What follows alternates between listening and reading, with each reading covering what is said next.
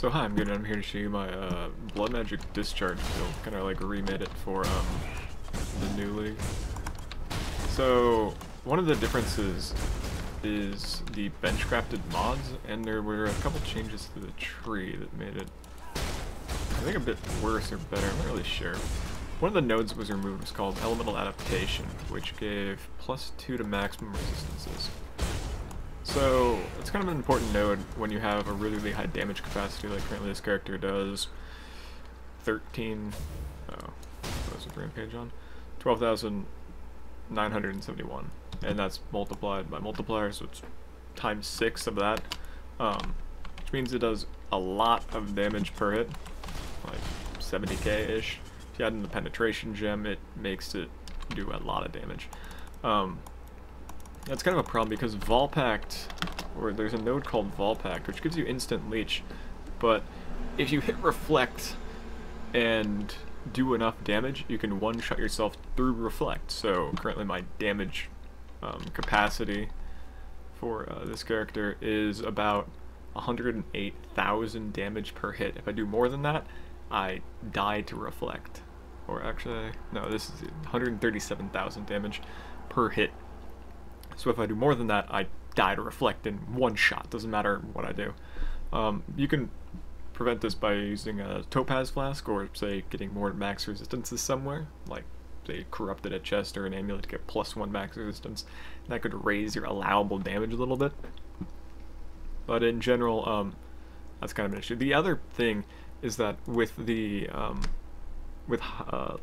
less to max resistance, so I don't have any plus max resistance, there's the Leech capacity.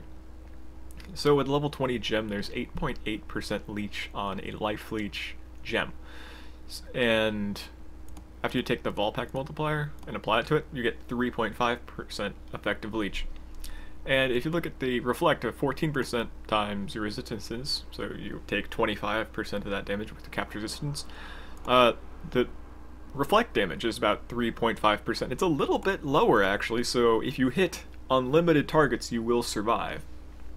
However, if this effective Leech number is lower than this percent damage taken from Reflect, if you hit enough targets, you'll just whittle yourself down because you take more damage than you leech back. So you leech, say, 800, then you take 1,000, so then you leech like 800 and then take 1,000. And eventually, you'll do so many hits that you just sort of die. So, that was one of the strange things that they changed. However, this can be mitigated because there are bench crafted mods. So all of my gear has like a bench mod on it of something. It makes gearing the character out really a lot easier. And one of the things you can do is craft on Lightning Leech or just an Elemental Leech. And this makes a huge difference because of the change to just capture distances. So it makes this number go to like 9.8 instead of, say, 8.8, which means that you have a lot more effective Leech percent. But this version of Discharge will never be hardcore viable. And there's one really specific case where it just won't work. So, say I can run across a Reflect mob, whatever, they're not shocked because I haven't discharged on them yet, they've done nothing, so they're just free. And they're not cursed. I haven't cursed them. You know, I forgot to hit my flask because I'm an idiot. So if I hit my flask, this goes to 0.12 and I'm fine.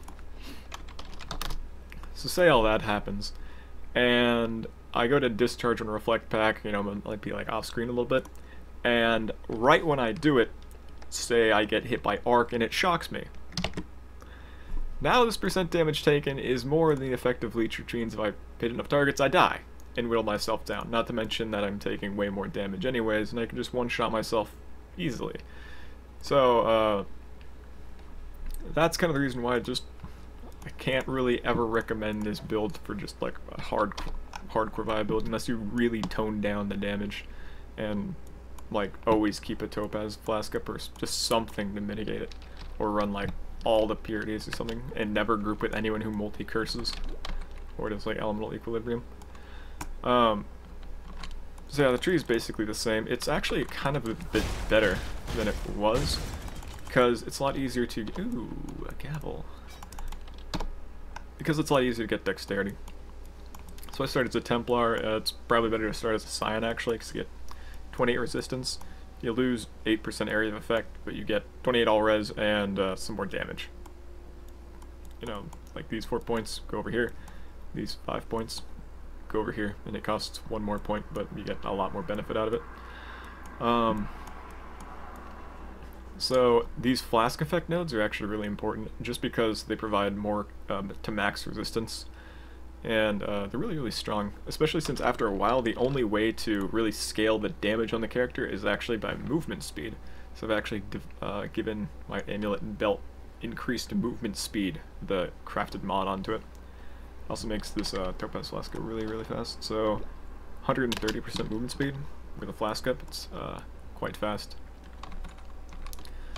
So what else? How do I? That's about it. Just get crit capped and start blowing shit up.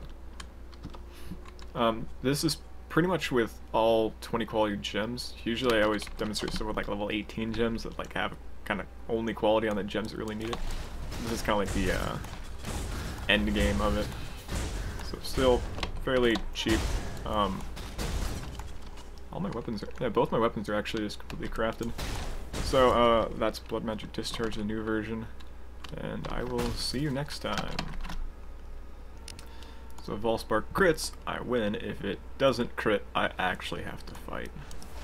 Let's see what happens, shall we? Okay, I think I won.